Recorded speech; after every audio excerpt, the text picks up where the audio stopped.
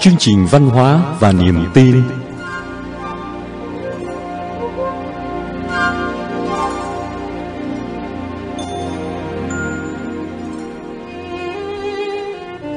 Những ca khúc và lời trình bày trong chương trình này nhằm mục đích nâng cao đời sống tinh thần, phổ biến và duy trì văn hóa Việt và giới thiệu phúc âm là tin lành cứu rỗi của Chúa Cứu Thế Giêsu.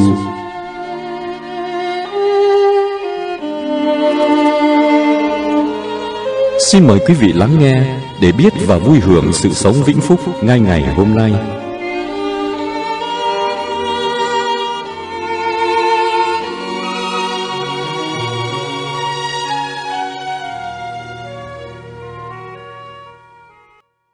Kính thưa quý vị và các bạn, nhớ, quên là chuyện thường tình trong đối thoại hàng ngày. Trong cuộc sống, nhiều lần chúng ta tự dặn lòng, đừng quên.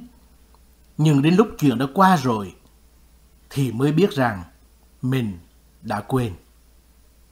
Quên thưa gửi, quên nói lời cảm ơn, quên nói lời xin lỗi, quên khen ngợi một món ăn ngon, quên san sẻ niềm vui, quên chia sẻ nỗi buồn, quên cười khi hạnh phúc, quên khóc khi tuyệt vọng, quên người ta đang chờ đợi, quên hỏi thăm người thân, quên lắng nghe lời khuyên bảo, quên nắm tay thật chặt để bày tỏ tình thân mật, quên cái ôm chầm kháng khít khi tha thứ.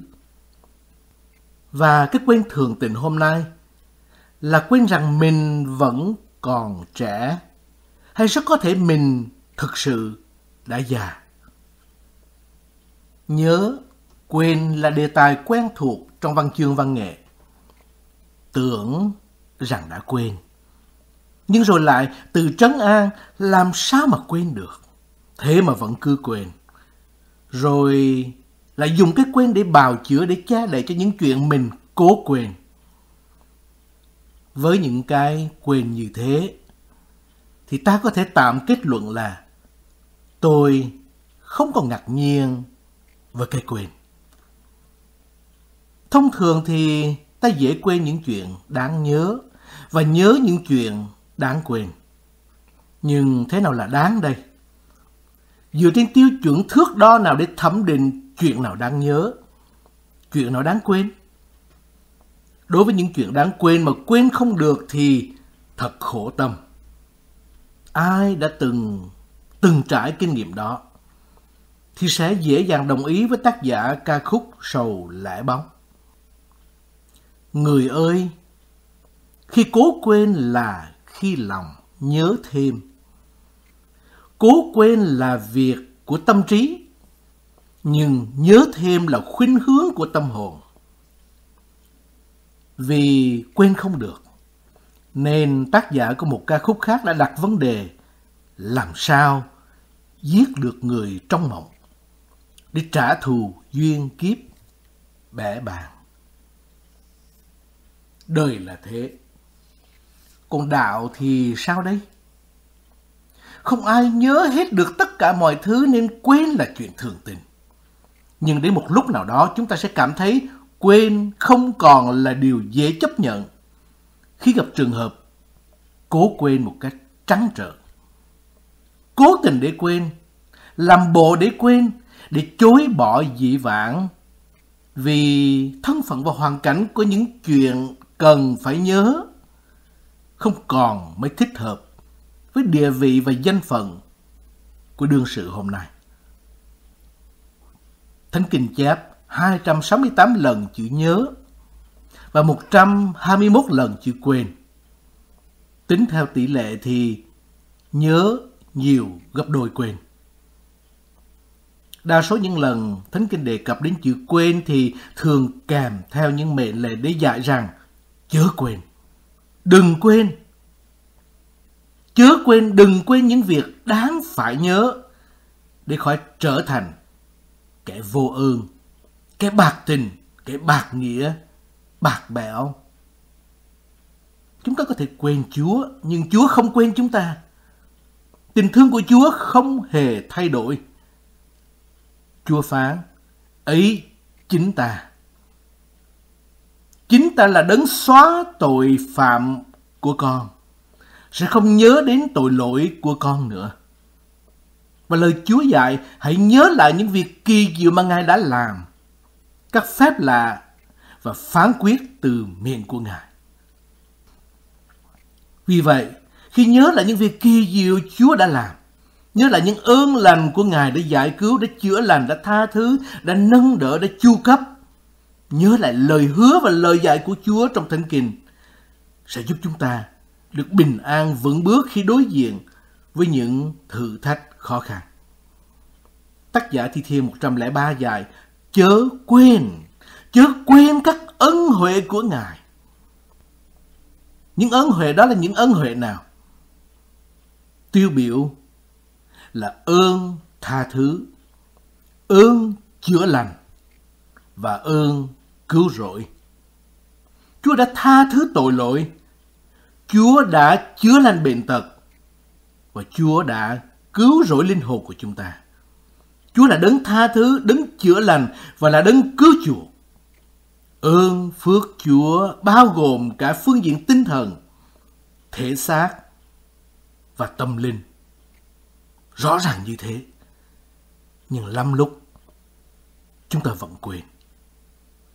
Ân huệ Chúa ban cho chúng ta vượt lên trên những vi phạm và tội lỗi của chúng ta.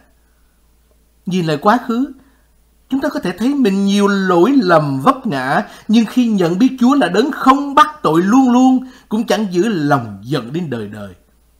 Nhớ như thế để biết rằng mình được an ủi và vui thỏa trong Chúa mỗi ngày. Tác giả ThiThiên viết, con sẽ nhớ mãi công việc của Đức Chúa Trời hằng hữu, nhớ đến các phép lạ của Ngài từ thuở xưa. Ai trong chúng ta đã từng kinh nghiệm về sự tha thứ, về sự chữa lành, về sự giải cứu của Chúa trong những hoàn cảnh thật là khắc nghiệt, thật là tuyệt vọng, thì làm sao quên? Vì vậy nhớ lại những việc Chúa làm để xác quyết niềm tin hôm nay. Hãy nhắc lại những ơn phước và những việc của Chúa đã làm trong đời sống để dâng lên Chúa lời cảm tạ, ca ngợi Chúa. Kính thưa quý vị và các bạn, càng cao tuổi thì càng sống nhiều về quá khứ. Người cao tuổi hay nhắc lại những chuyện xưa là những chuyện kỷ niệm của thời son trẻ. Người cao tuổi nhớ lại để vui, để buồn, để đúc kết những kinh nghiệm cho bản thân. Điều khắc dạ ghi lòng. Luôn cần phải nhắc đi nhắc lại là công ơn sinh thành, dưỡng dục của cha mẹ, công của những người dẫn dắt dạy dỗ chúng ta, sự giúp đỡ, chia sẻ, an ủi, cảm thông của những người đã đi qua cuộc đời của chúng ta, đã để lại những dấu ấn trên cuộc đời của chúng ta. Vì vậy, nhớ ơn, chứ chẳng bao giờ quên ơn. Vì vậy nhắc lại chuyện xưa để khỏi phải quên, để thêm lòng kính mến Chúa và được thêm đức tin, tiến bước trong sự thành tín của Ngài. Kính thưa quý vị và các bạn, đó là những chuyện đáng nhớ. Còn những chuyện đáng quên thì sao? Hướng về tương lai một cách tích cực, chúng ta hãy cá nhân hóa quan niệm mà sứ đồ Phaolô đã chia sẻ. Sứ đồ Phaolô nói, tôi cứ làm một điều là quên lửng sự ở đằng sau mà bươn theo sự ở phía trước. Quên những chuyện trong quá khứ và hướng về tương lai. Tôi nhắm mục đích mà chạy, đi giật giải về sự kêu gọi trên trời của Đức Chúa Trời trong Chúa Cứu Thế Giêsu. Và dựa theo lời dạy đó, chúng ta hãy quên đi cái quá khứ tội lỗi, quên đi những thành tích lẫy lừng vẻ vang hay những ưu thế trong cuộc sống. Quên đi những thành công khiến chúng ta đắc chí tự mãn và quên đi cả những thất bại, những vấp phạm. Lời Chúa dạy chúng ta rằng tình yêu thương che đậy vô số tội lỗi. Tại sao phải che đậy? Che đậy ở đây có nghĩa là nếu không có cái tốt để khoe thì cũng cần tế nhị, khéo léo mà che cái xấu. Nếu không có cái tốt để khoe thì cần phải tế nhị, khéo léo mà che cái xấu. Vì lời Chúa dạy rằng che đậy lỗi lầm được người yêu mến, nhắc lại sơ hở làm tình bằng hữu tiêu tan. Như thế, cái lỗi, cái xấu là những điều đáng quên. Nếu vợ chồng, cha mẹ, con cái, bè bạn mà cứ nhắc đi nhắc lại những lỗi lầm cũ của nhau thì khó mà giữ hòa khí, vui vẻ được. Ai cũng có lúc phạm lỗi lầm và cần phải được tha thứ. Nhưng mặc dù đã được tha thứ thì thật ra cũng khó quên. Và lòng vẫn nặng trĩu mỗi khi nhớ lại cái kỷ niệm buồn đó. Hãy quên đi những gì trong quá khứ. Sống ở trên đời nên tha thứ cho nhau. Đừng nhìn lại nỗi đau tâm khảm. Cuộc đời này ai bảo đảm đúng sai? Tự xét mình xem người rồi nghĩ lại. Mình cũng sai, chứ trách ai chi vội. Cuộc đời này ai chưa mắc lỗi? Đừng oán hận cho đêm dài thức trắng. Khổ cho đời mãi lo lắng không nguôi. Oán hận kia hãy chôn vùi mãi mãi, để cuộc đời sống mãi với niềm vui. Vậy thì hãy nhớ điều này. Nếu ở vị trí chủ động để tha thứ thì hãy tận hưởng cái cảm giác thoải mái, bao dung. Và nếu còn ở cái vị trí thụ động, cần nhận được ơn tha thứ thì hãy tự nhắc nhở mình đừng tái phạm. Đừng để lỗi lầm dằn vặt, rai rứt, giam hãm mình trong mặc cảm tội lỗi. Nhờ Chúa chúng ta tiếp tục bài học tha thứ và quên đi những lỗi lầm cũ của nhau. Trong liên hệ với những người chung quanh chúng ta, hãy kín miệng, hãy che đậy, không nhắc lại việc cũ là cách xử sự tốt đẹp. Để rồi mình được bồi đắp tình thương và tránh được sự chia rẽ.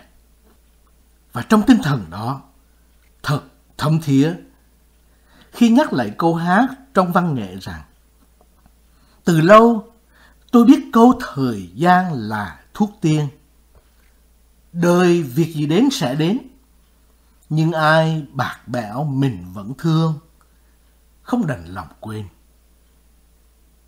Nếu quý vị và các bạn hẳn còn cảm thấy rai rứt vì chưa quên được những chuyện đáng quên, thì nhân đây hãy dành một phút để ôn lại, kiểm điểm lại những gì cần phải nhớ khi còn có cơ hội, còn có dịp tiện để thay đổi, để sửa đổi, để được biến đổi trong tinh thần và đời sống đức tin.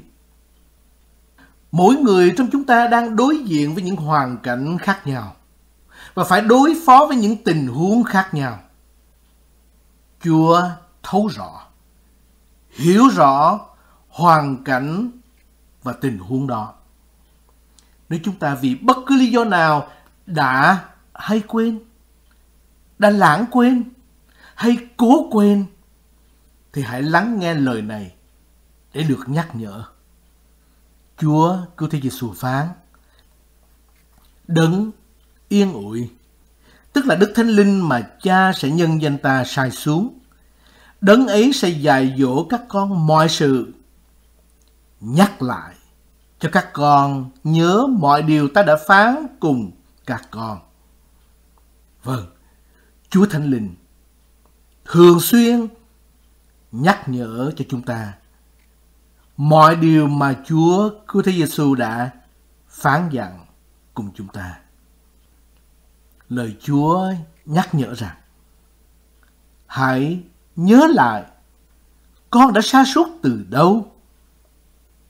Hãy ăn năn và làm lại những công việc ban đầu của mình. Vấn đề được đặt ra là dấu hiệu nào cho ta thấy sự sa sút của một đời sống tâm linh? Nguyên nhân nào dẫn đến sự sa sút tâm linh?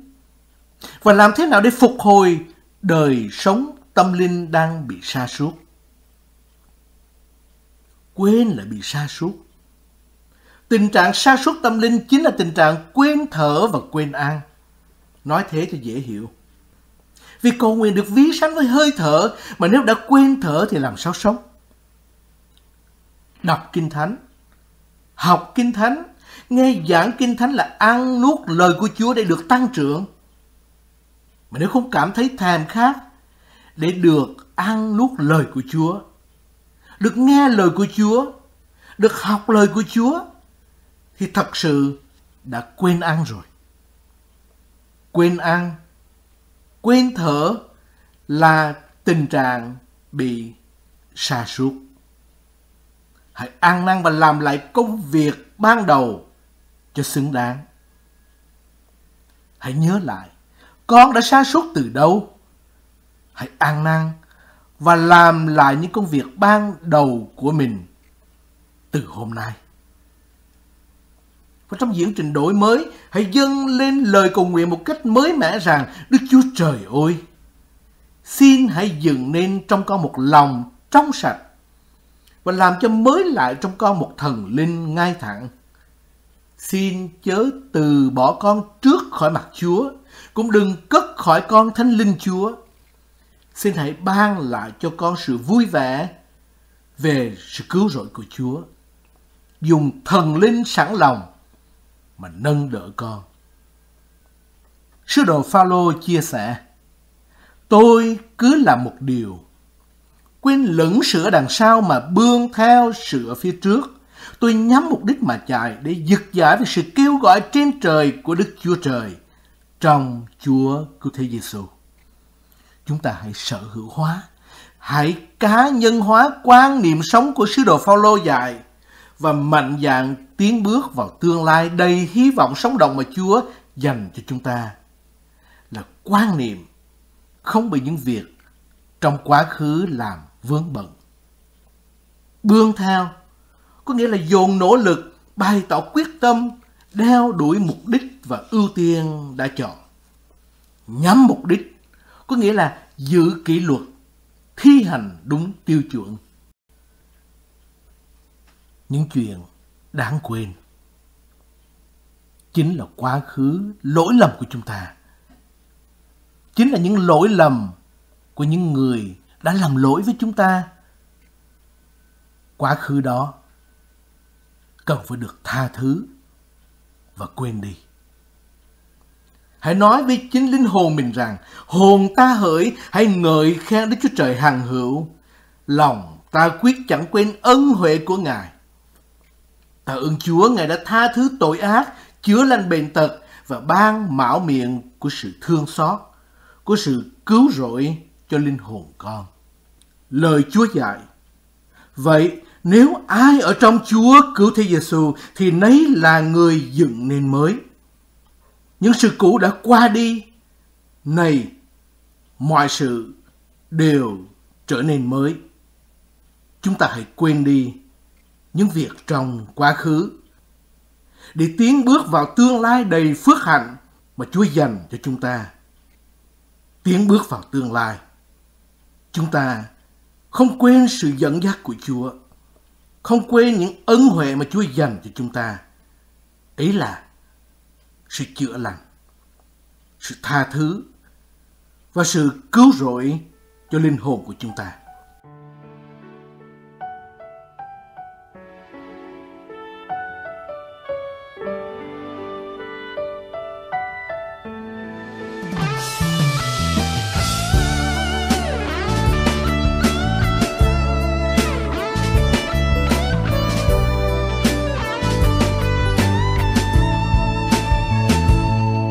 Bao cơn hoạn nạn trong cuộc đời của con đây, bao cơn sóng gió cuốn theo cuộc đời bất an.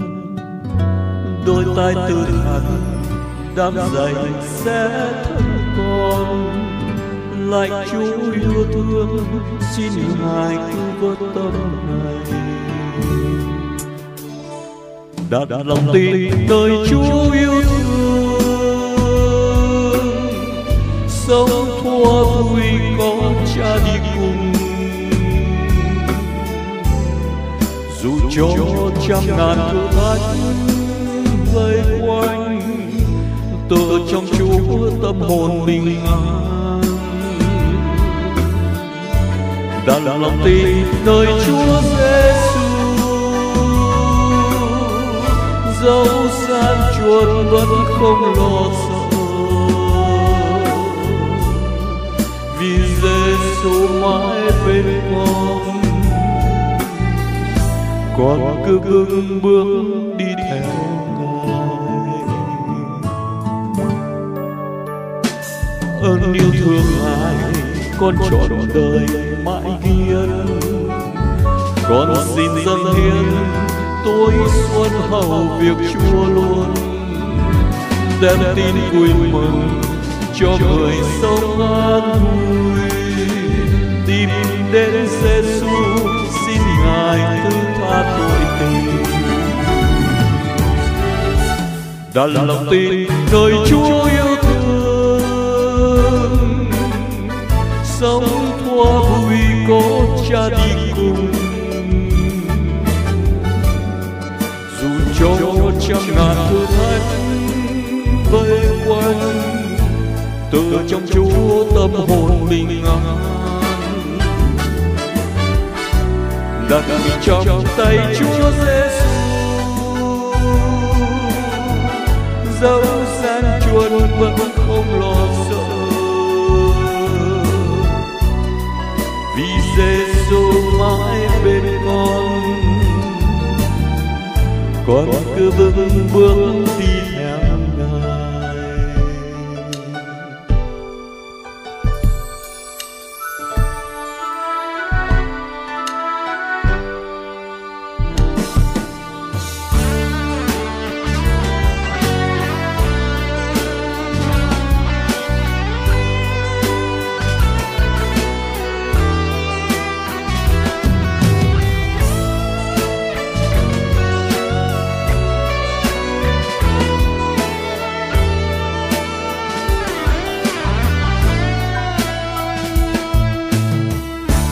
Đặt lòng tin nơi Chúa yêu thương,